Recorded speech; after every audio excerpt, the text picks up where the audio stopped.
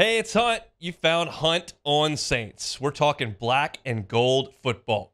Do us a favor. Hit the like button, share your comments below, and hit that subscription button so you can get all of our content. Enjoy. Y'all all know this by now. I get a lot of Chicago content headed my way because of my affinity for the baseball team on the north side there, and because of that, I catch some Bears whiffs from now and again.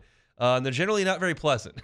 The folks in the Windy City are not thrilled with their football team and really haven't been in a very, very long time. This is a season that Bears fans very much were anticipating because finally they could look up and say, okay, we've got a quarterback that might be great. And for the first time in 30-plus years, Favre and Rodgers are not up north. They got Jordan Love. They might stink. They don't have a Hall of Famer playing quarterback anymore. This is our time to rise up and seize control of the NFC North. We don't have to worry about the Lions. They always stink. Nobody trusts the Vikings in January. The Packers quarterback dynasty is over. This is the time for us to show up and play. And they promptly took the field in the season opener and got hammered by said Packers in Soldier Field.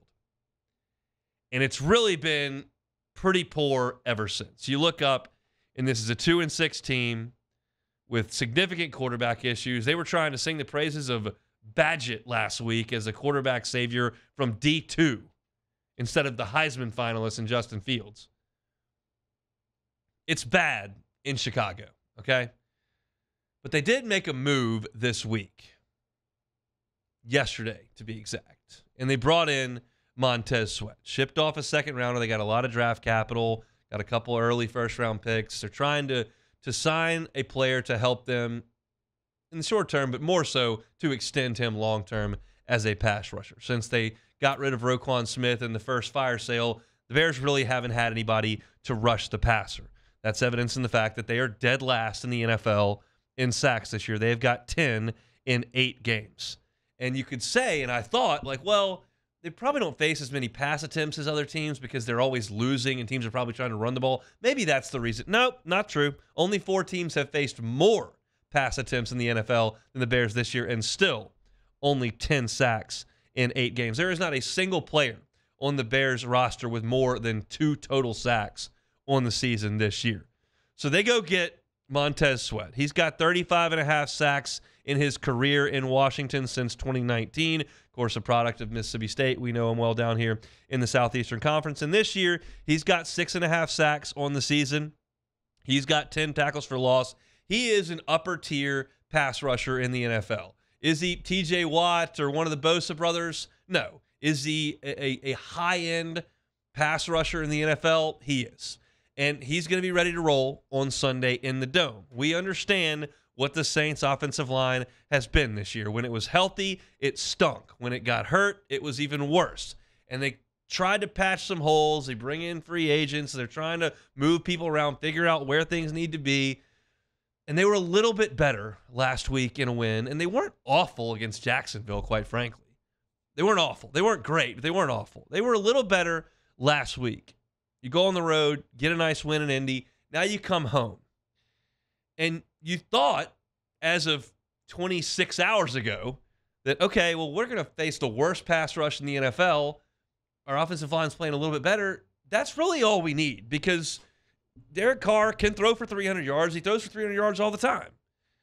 You've got Chris Olave who can make plays, and Michael Thomas has been okay, and we've got this new toy in Rashid Shaheed that's been really, really good at making plays down the field. Like, as long as we don't have to worry about the disruptive pass rush, like, we're okay. And the Bears have the worst one in the league. So this is going to be a great opportunity for us on our home field to get the offense going. And then Montez Sweat gets at it. You're going, okay, well, we'll see. Andrews Pete's probably going to be at left tackle. Ryan Ramczyk ready to go at right tackle. I haven't seen the injury report today. That's the bad part about the time of day of my show is that the injury report comes right when I'm getting off the air. But you figure those are going to be your 2 bookends, and Montez Sweat's going to be lined up against those guys a lot. You need Ryan Ramczyk to play at a Pro Bowl level. That's got to be an expectation for him at this point. And Andrews Pete's just got to be okay. And he was okay last week. You need Derek Carr to understand that he's got a guy playing a little out of position on his left side. But I would imagine the Bears will take a look at this and go, do we want to send our new gadget here? Or, we got this Montez Sweat. Do we want to send him against Ramchick on the quarterback's good side? Or do we want to put him over here? That's where Andrews Pete stands. And Carr can't see that way. Seems like that would be the more reasonable explanation. And that's what you should expect. Now, the question is, can the Saints block them and can the Saints score some points? The Chargers dropped 30 on this team.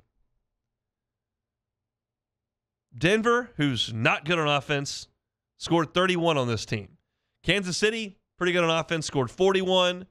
Tampa and Baker Mayfield, 27. Green Bay scored 38 in that game I mentioned to open the segment. So this is a team that's given up a lot of points, that's given up a lot of yards, that hasn't really rushed the passer. Do you think one guy's going to fix all that? Probably not. Do we think morale's all that high in the Windy City? Probably not. Is this Bears defense the 85 Bears or even a good defense? It is not. The Saints should try to find some momentum in this game. It's a week-to-week league. And no, one win doesn't bleed over to the next, and one loss doesn't have to bleed over to the next. But the Colts game maybe was an inflection point for this season. Because if you lose that game in Indy and come back having lost 3 in a row and having lost 5 of 6, the Dome crowd's going to turn on you. They just showed it in the Jacksonville game. Now, all of a sudden, you're going to allow these diehard Houdat fans to come in there and go, well, we did score 38 on the Colts. And we're at home. We got the Bears. And then next week, we got the Vikings, who don't have a quarterback. They just traded for Josh Dobbs. And then we got the Falcons. I don't know what they're doing at quarterback. Like, this could be a spot to get in on a run. Then all of a sudden, the Dome crowd comes to life. It's not wearing bags in their head and booing everybody. It's like, well, can we kind of take control of this division? It sounds crazy. It probably is crazy. I continue to think that the long-term health of the franchise might be on a little bit of thin ice. But the short-term doesn't have to be. This Bears team stinks, and I don't think Montez Sweat's going to change it. Tell Andrews Pete and Ryan Ramczyk to keep him at bay for most of this game, and you ought to be able to go up and down the field, score some points, and you ought to be able to beat the Bears. Those are my thoughts. Going to be Badgett again. You wouldn't imagine that you're going to need a lot of points to outscore him. The Saints should be in reasonable shape coming up on Sunday against the Bears. We shall see. It'll be a noon kickoff on CBS from the Big Easy. Hey, it's Hunt. Thanks for watching Hunt on Saints. Before you leave, help us out a little bit. Hit that like button, leave your comments in the section below, and hit that subscribe button so you get all our content right here from Hunt on Saints. We'll see you next time.